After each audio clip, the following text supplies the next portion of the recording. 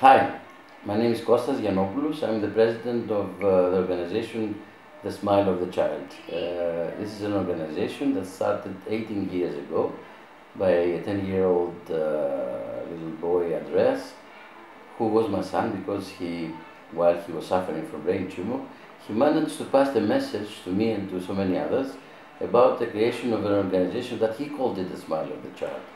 That through his diary, he gave us a message. He gave us his last wish that he wants to have an organization looking after the children despite of the color, their origin, their religion. We're living in a crisis time in Greece, and this is going on now, and we have to be listened by the politicians. They have to take our example of the other part of Greece that is fighting like hell to support the families.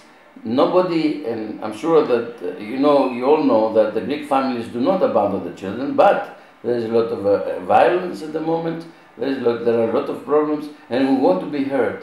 So, as my son was saying 18 years ago, let's unite. If we unite, we can make it happen. Smile of the Child during the crisis are trying very hard to keep the dignity of the children living in Greece, not just Greek children, but all the children living in Greece, the dignity. We need support. We need support in giving us hope that there is going to be a future of survival of Greece. Please support us, come with us, listen to the real voice of Greece.